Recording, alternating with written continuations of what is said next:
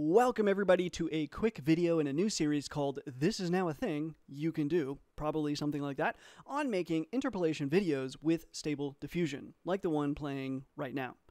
So Stable Diffusion is, put super simply, a text-to-image generation AI which runs on only a few gigs of memory and which all by itself is absolutely insane given the vast number and types of imagery that it can create, effectively having compressed like countless terabytes of imagery down to just a few gigs.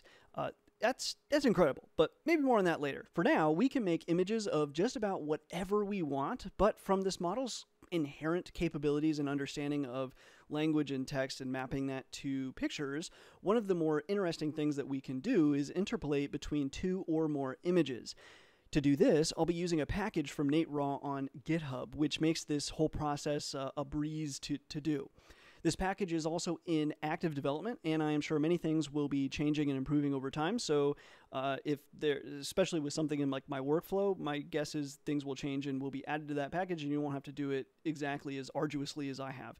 So first of all, we need two or more images to start with to shift between.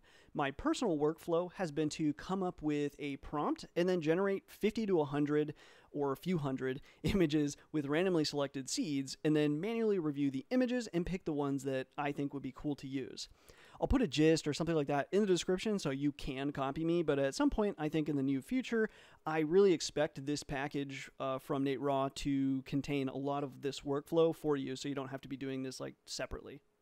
So for images that you go with, you can do whatever you want. For me, I think things that work most obviously are anything that like grows or changes over time and then stitch those things together. So things like cities or maybe like a story or an evolution of something over time, that sort of thing, I think makes a whole lot of sense. One of the things I really wanted to do was like a music video. And it's funny because I was talking with Nate Raw, and that was one of the things he even suggested, but it's like, I like my YouTube channel, so I can't do that.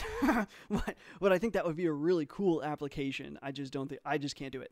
So anyways, instead I decided to just go with an example of a Porsche 911 model over the years, so from 1965 to current. But I encourage you to try all kinds of crazy things because there's so many like unique and fascinating things that you can do, because it doesn't have to be a thing that grows over time, or it doesn't even have to be two things that are even related. You could interpolate between a car and a dog if you wanted, and that might be pretty cool to see. So I encourage you guys to really kind of tinker around and try to be creative with it. Like I said, all this stuff runs on you don't need that beefy of a GPU. Like 10 gigs ish is all you need. So definitely, and you can even get by with less than that. So anyway, first I have a script that runs through a list of prompts. Then for each prompt, it iterates through, and in this case, 200 examples, each with a randomly selected seed. From there, each image is generated with Stable Diffusion, and it's saved in a directory with the name of the prompt, and then the name of the actual image in that directory is the seed that was used to generate that image. Then I just look through the images and either select the ones that I want, or I come up with another prompt or try some more seeds until I have a good sequence of images that I want to make a video out of. From here, we can use the Stable Diffusion videos package to go through and interpolate between all of these, making pretty cool videos. One of the more recent modifications to this package was the addition of an upscaler, which you can use by just adding upscale equals true in your walk command, and then also installing the real ESR GAN package. This is just a general upscaler, so it may not work precisely for the task or the type of imagery that you're attempting to use it for, but it's there if you want it, and it will get you from 512 by 512 imagery to 2048 by 2048. So go forth and create. Also, right now, I have a CEO of NVIDIA, Jensen, signed 3090 Ti to be given away.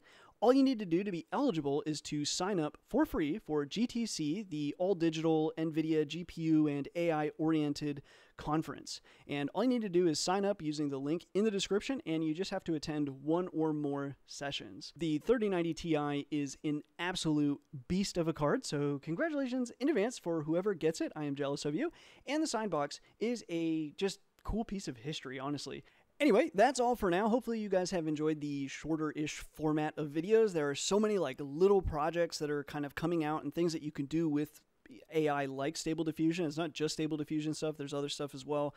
I don't really think it would be great to just like throw them all in like one giant video, and then each one is not really big enough for like a full feature length, full 40-minute syntax video. So let me know what you think about the shorter format. Also, if you make your own Stable Diffusion interpolation videos, please put them down in the comments. I'd be really interested to see what other people are coming up with this sort of like technology, because there's so much room for creativity here, and I'm super curious to see what other people come up with. So anyway, that's all for now. Thanks for watching, and I will see you all in another video.